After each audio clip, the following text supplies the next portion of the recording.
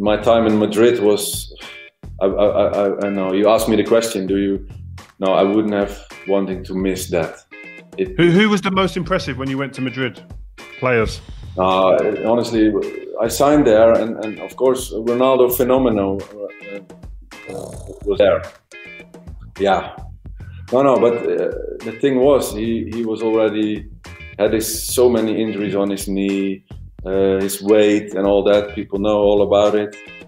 But then we do 4v4 in training, or 6. Oh my God, Rio! But I've been screaming. No, I've been screaming. I've been applauding. What did you see? I've been bowing. I was like, he's not in good shape at this time either, is he? That's what I'm saying. Exactly what you say, because that crossed my mind. I was like, okay, you're pulling this off now. You at your best. Oh my, no, that's impossible. This is the best ability I've seen in my life. Wow. If he had no injuries, would he have been better than the likes of Messi and Ronaldo, do you think?